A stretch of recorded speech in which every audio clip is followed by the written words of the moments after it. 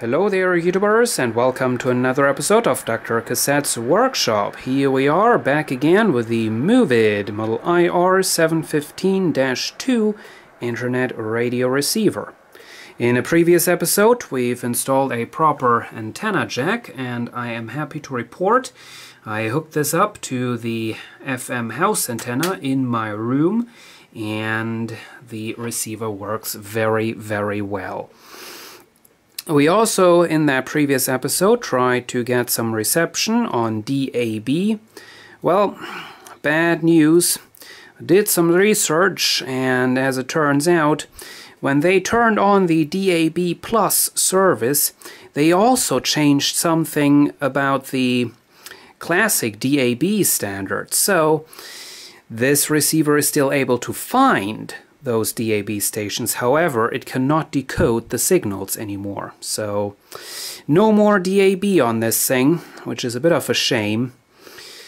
In this episode, we're going to do some more modifications, some more improvements, and this time around we are going to start by changing some things about the power supply. It's a bit later now, and as you can see, we got a nice big toroidal power transformer inside of here that I once took out of a compact stereo system. Drilled a little hole into the bottom to mount the thing. That all went really well, I have to say. I had to slightly modify the original plug of that transformer, and it would fit right onto the connector on the mains filter board. And for this one, I cut off the original plug off of the original connector and soldered on the new transformer. Now, the original transformer is 8 volts times 2 split rail. As I already said, it has this rather strange two-way half-wave rectifier.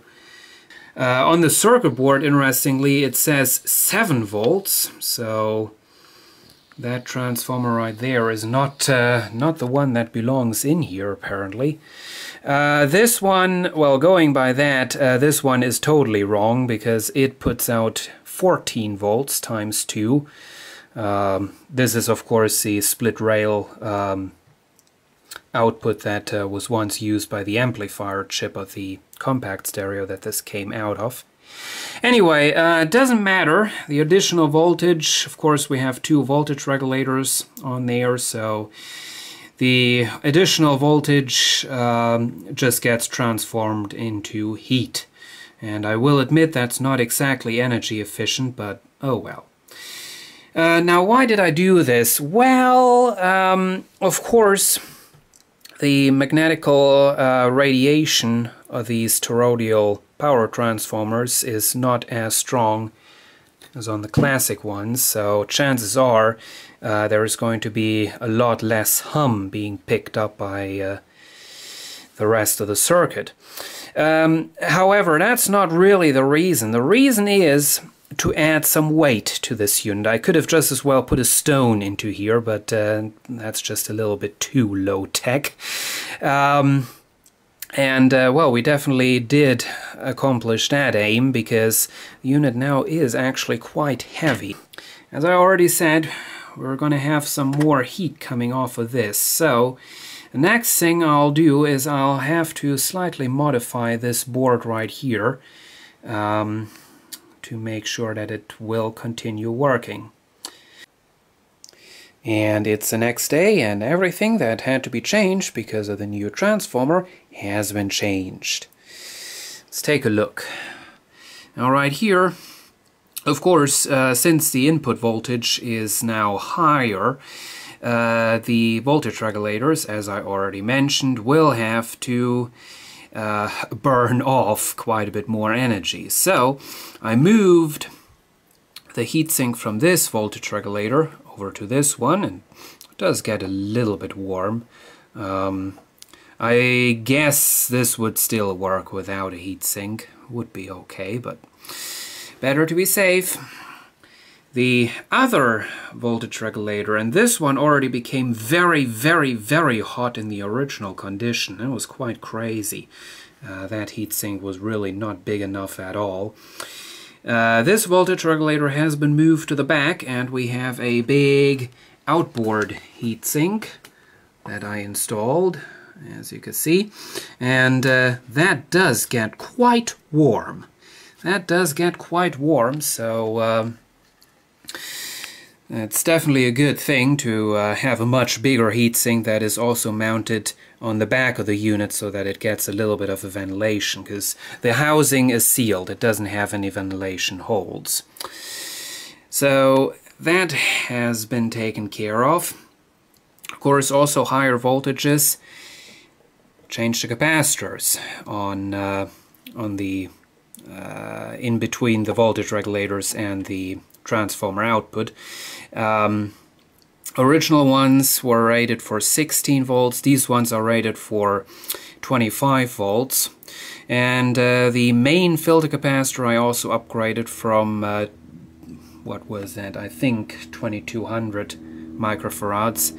I changed that to 4700 microfarads. And there we have the internet radio receiver all hooked up in the main stereo system. Somewhat temporarily, this will need some rearranging, as you can no doubt see. Anyway, up there I still have my analog FM tuner made by Techniques. And it is a nice unit, however, problem is it does not have RDS reception. So when you tune into a random station, you'll have to wait until they identify themselves in the regular program. Well, that's kind of annoying, so that's why this thing is very, very nice to have. And much more importantly, it can also receive internet radio. And oh my god, I completely forgot how nice that is. Because, you know, most of the internet radio stations, they are music.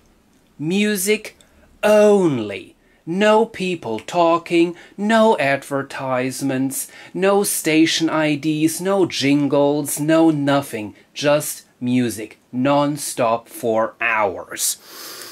So, the reason why I kind of never really used this internet radio receiver was because up until now I had it always connected using Wi-Fi, and for one thing, our Wi-Fi network is not the best. Basically, if there were two people online and this thing was running, the network was so overloaded that the audio would constantly cut out.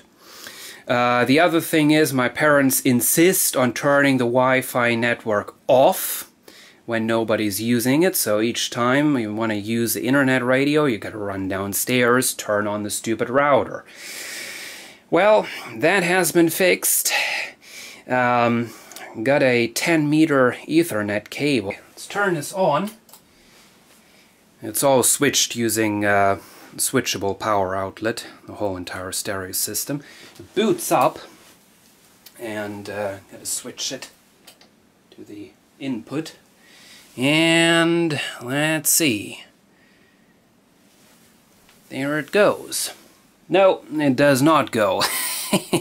For some reason, if you power this thing up, it'll always just first say network timeout.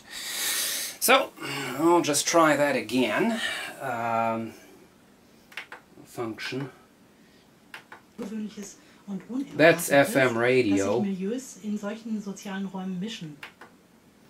Here we go with internet radio.